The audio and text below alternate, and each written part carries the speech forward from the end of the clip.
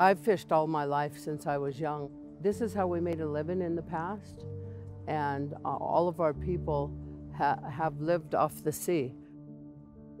Throughout the Pacific Northwest, the flow of water in our streams have been relegated to culverts.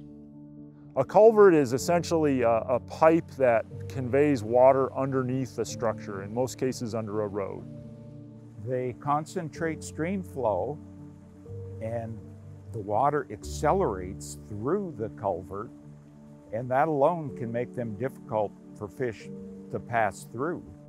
While culverts were initially intended to assist in the flow of water, they've caused an unintended disruption to the natural migration of salmon and the region's overall ecosystem.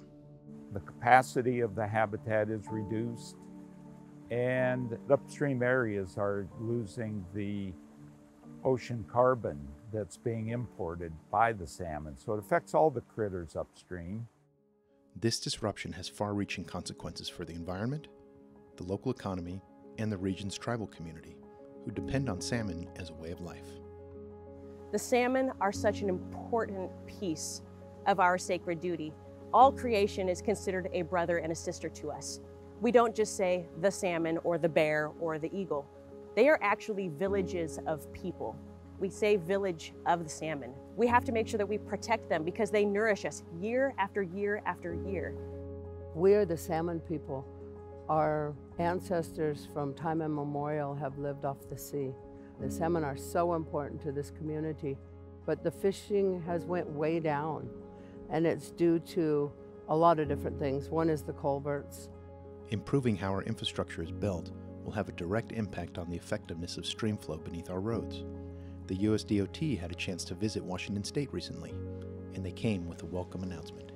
I am delighted to be here to formally announce that we are opening applications today for the first ever dedicated federal initiative to fix culverts for fishing and support tribal communities in this entire region.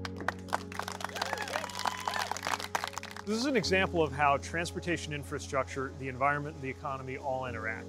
There's so many places where you've got a road or a highway and they put a culvert under it to move water, but now we're seeing that obstructing the passage of fish.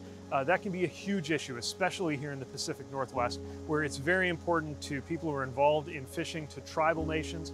And I would add that when you don't have the right kind of culvert set up, it can even make it more likely for there to be flooding on the roadway. So really, it impacts everybody. We're here to celebrate the fact that we're going to be able to improve this situation, removing or replacing or repairing these culverts so that fish and people can get to where they need to go.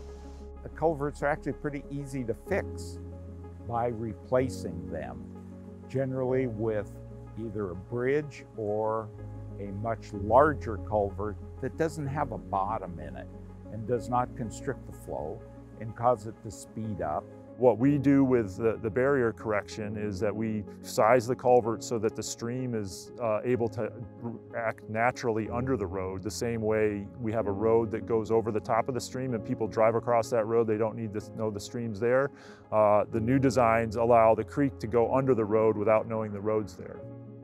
We appreciate all of the efforts that everybody is putting in trying to save our salmon. If everybody does their part, we can turn this around and hopefully save our salmon, but also save, the whole environment.